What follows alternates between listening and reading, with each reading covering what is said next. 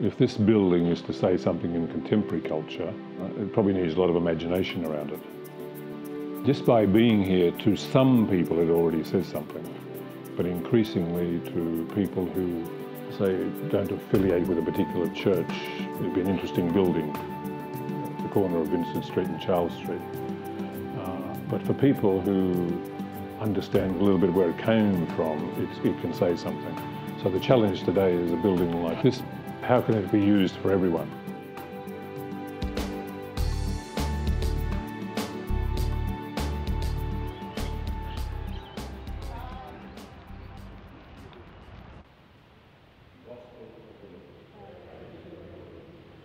I first met the Redemptorists in their work. I lived in the country, and the Redemptorists were one of the few orders that would preach through the country. It was the next best thing after the circus when the mission came to town. It seemed as I saw them that they had something significant to say, something significant to do, and I thought, yeah, maybe I could throw my hat in there.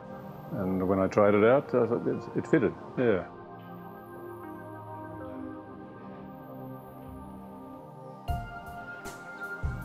The other places I've lived, they're all for the same purpose of our mission, which is to be with people and to just reveal that God is present wherever people are. Each place has a different flavour and different possibilities. When you live in a small place, as I have lived, the emphasis tends to be on the work you do when you're away from the house. But here we can do a lot of things right in the house. I mean, this is a big place, has big possibilities.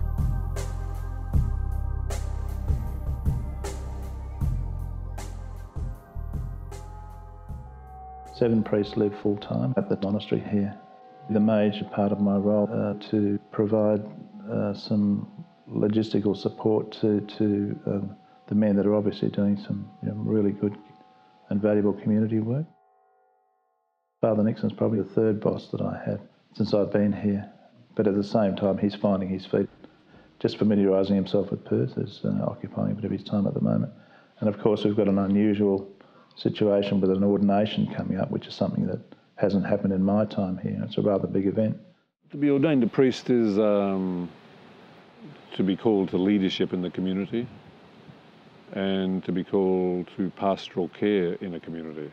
I chose this place at Perth as my future mission because last year I spent about 5 weeks in this North Perth community, and I found that people very warm and have a good sense of community. He's probably got more assistance from us than he's wanted. No, what we give him more than anything is accompaniment. We're his brothers. He's got to live with us and then we've got to live with him. So laughing over some things, picking up the pieces when things go wrong, that sort of thing together, yeah. We have a saying that we find God in the people we work with, and hopefully they find God in us. No one has all the answers here. It's a journey together. And for our message to be effective, we need the people to listen to. So what we're really about is believing in people.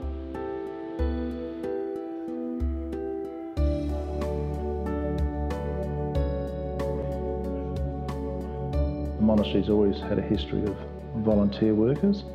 A lot of who come from the retirement village adjacent to us, which is actually part of the original monastery. It's kept a lot of people in the local community and also kept their attachment to the church. I would love that this monastery is always a very inclusive place.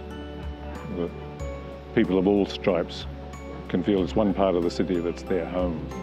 I hope this is the place where people can feel they can kick their shoes off. And when you kick your shoes off, you can say things like it is too. So the people who come here, I hope, wouldn't check anything at the door. If they've got opinions, they bring them in. We may or may not agree with the opinions, but that's not the point. We believe in people. Here's cheers. Thanks very much. Thanks very much.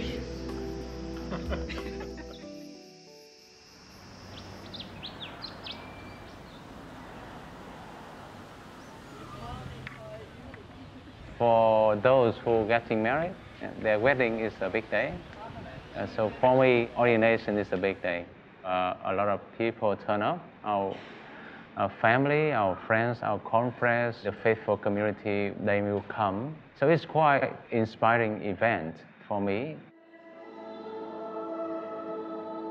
Joseph has been a missionary for many years now. This is just one part of his missionary journey.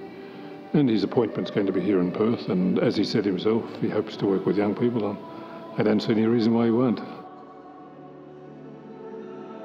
My dad and my brother just brought me an investment for the day as a gift. I have tried it. It's a bit long, but I think it's fine because this is a handmade investment. Yeah, I think it's really a nice gift to me. Even people who don't have a faith language still in their own way bless their children every day. Husbands bless their wives and wives their husbands. It's one of the gifts they consciously can bring to each other of just blessing each other. People have allowed over the ages to see God in the special blessing of the priest, and that's why people were happy to wait there for a considerable time to receive Joseph's blessing. It's not that you have to be blessed by the priest to be blessed by God, but that becomes a powerful symbol of being blessed by God. Joseph, I'm sure, will find, as I have found myself, that it's basically being with people. It's always been like that, and please God, it always will be. So it makes our calling very people-centred.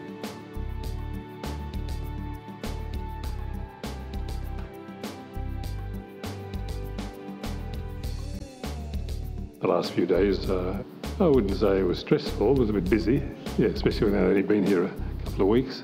But had good friends around me and good community around me, and we share the burden, get there together, and we got there together. A bit like you can't plan for everything today, I can't plan for everything for the future. You've got to leave a bit of room for God somewhere, a bit of room for life. Life's bigger than me, bigger than all of us. So the art, I think, is just to leave a bit of room for it and try and find God in it. Find each other in it.